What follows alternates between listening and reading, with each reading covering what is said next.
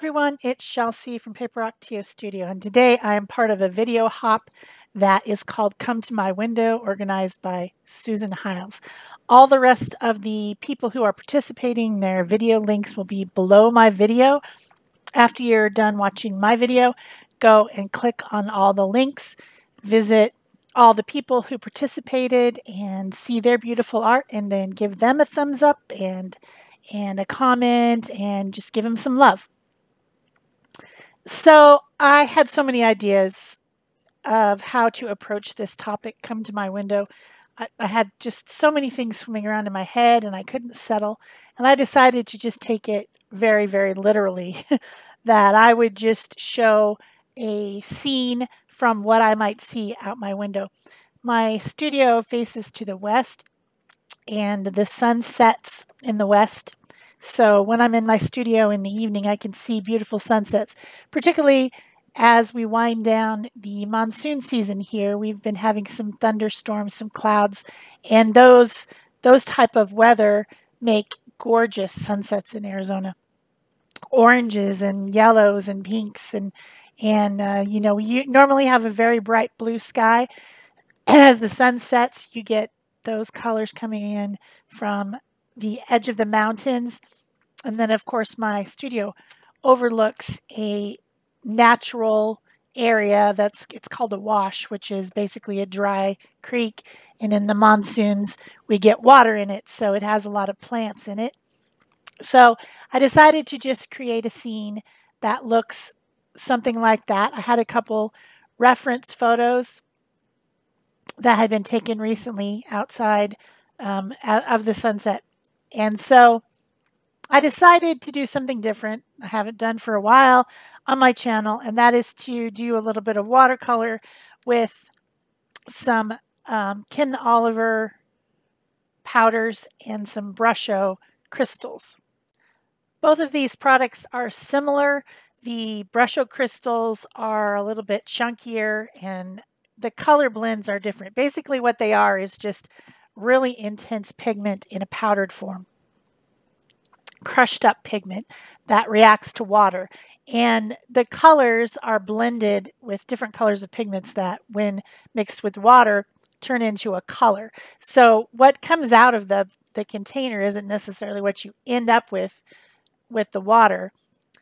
By the time you put water on it, you can put water on the paper first or put water on the paper after. I'm kind of doing a combination of those. And I did put some tape around to mask. I also wanted to mask the little half disc sunshine, and I put on some masking fluid that's in a pen, and it didn't work. You'll see that it just basically destroyed the paper. I guess the pen nib is gunked up and the fluid inside is not flowing out, and I just need to figure out what to do with it, but I ended up fixing it a different way in the end. So I started out by putting a masking line where my horizon line is, and then putting some water at the very base and adding some lemon yellow, and it started to blend with the water, but then I came back in with a brush and blended it a little bit more. And then I put some more water along that line and added in some ochre, yellow ochre color powder, and then I did it again and added some indigo and some turquoise at the top. And I'm just adding water, taking away water, trying to get the look of a sky with a little bit of fluffy clouds as the sun sets. I also end up throwing in some orange, I think, at some point. But it's just a process of adding and taking away, putting the water on, using some paper towels to sop up some areas where it gets too wet, blending the colors together. And it's experimentation. The thing about watercoloring with the Brushos is that, and the Ken Oliver powders, is that you really don't know what you're going to get. It's a very fluid, very unpredictable process. So you just work with it until you are happy I added some brown over on one side, then I added back in some more of that indigo, just trying to get that effect as if it's that sky like is in the reference photo on the left. And is it perfect? No. Is it going to be perfect? No.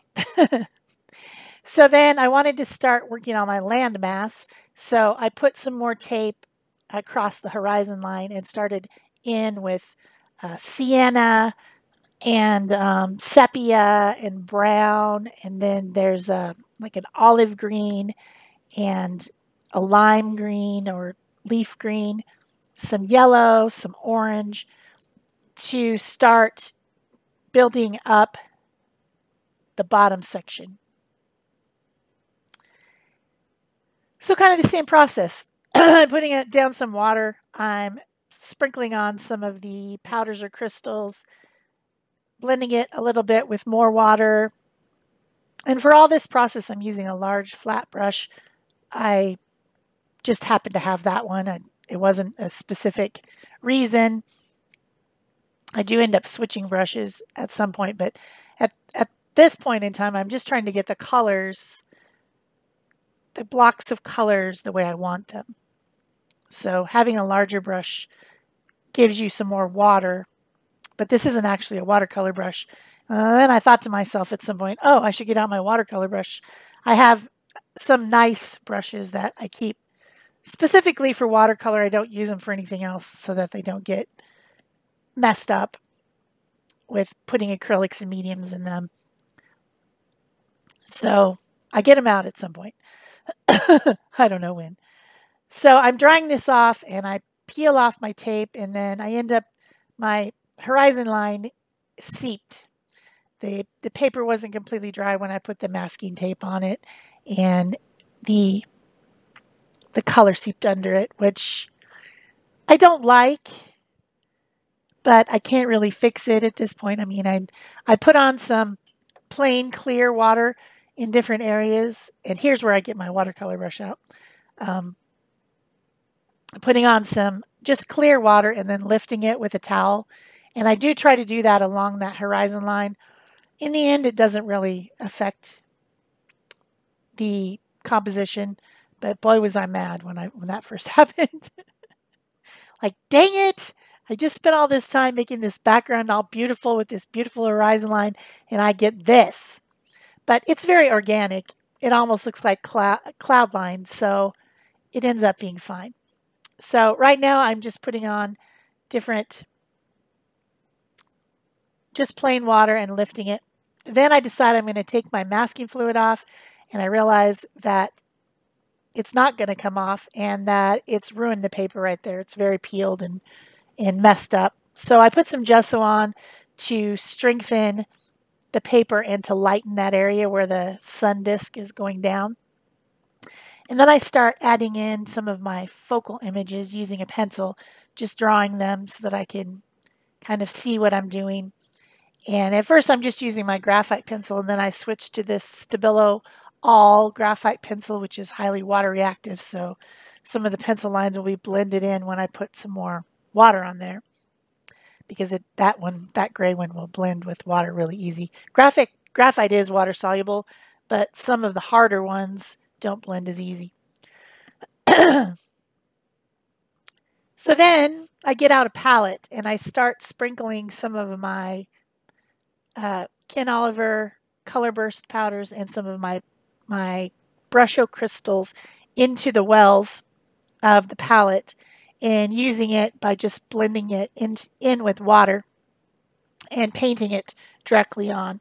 And this brush that I'm using is called a dagger brush because it's wide at the bottom and then it comes to a very fine point in kind of a triangular shape. It's a different weird brush. But it works for this because I can press the bottom part of it down to get a wider wet space. It holds a lot of water in it, but then the very tip of it is very fine. So I can add fine detail, fine lines using the very tip of the brush. I don't know how long these dagger brushes have been around, but it's a pretty fun little treat for yourself, not super expensive if you want to get one and try it out. At least this one's not. It's not a pure type of hair on it. It's a golden tack-on synthetic bristles instead of like a squirrel or something. So it's not an expensive brush, but it's different and fun. So I added leaf green and olive green and yellow and a little bit of black and brown, or that sepia color, to my main focal cactus. This is a saguaro cactus. They grow to be probably 12 feet tall. There's one that we call the grandfather cactus behind our house down in the wash. They grow slowly, but they grow for like 200 years. They're like a tree. They're the desert tree, basically. These cactuses bloom in the spring, and they have kind of a white, waxy bloom that blooms at the tops of the arms. The arms don't start growing until the cactus is quite mature. So if you see a cactus that's just a straight column, that's usually still a saguaro cactus. It's just that it hasn't aged enough to start growing the arms. And they don't, always grow a single cactus with two arms sitting out on the side like like the iconic image. They have multiple arms, and the older they get, the more arms they get, and it's random. Birds nest in them. They make holes and nest inside the ribs. And then once the saguaro does die, and they're protected in our state, they're you're not allowed to dig them up or knock them down. But if it dies on its own, then as it starts to decay, you get this very interesting skeleton that looks kind of like, that's why they call it ribs. It's got long, skinny ribs inside of it. That's where the ridges of the cactus are. It's a very interesting plant. State flower.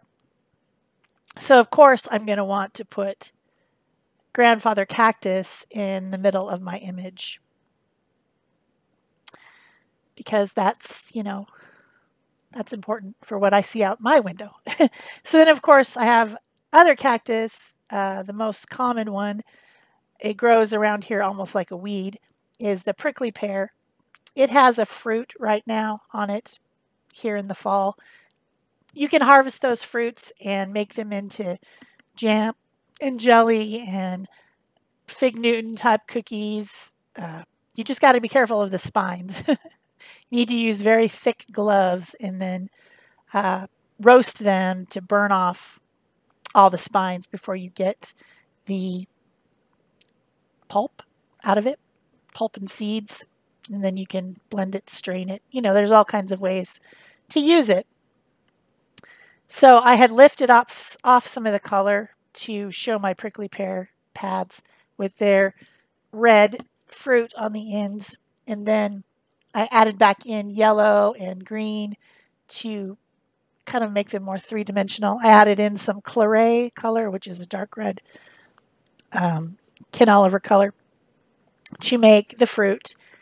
I added some more ones in the background to show that there are more tall, slender cactuses.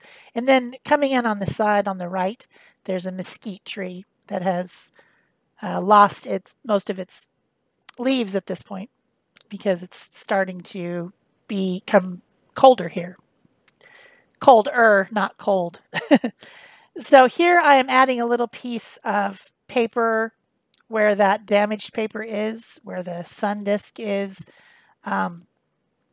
because that paper, it was almost like a hole in the paper. You can see it on the backside. This piece of watercolor paper is 140-pound cold press, so it has definite bumps in it. It's a little bit rough on this side. And it is from a journal that I created in 2017, and I just pulled a page out of it to use for this painting.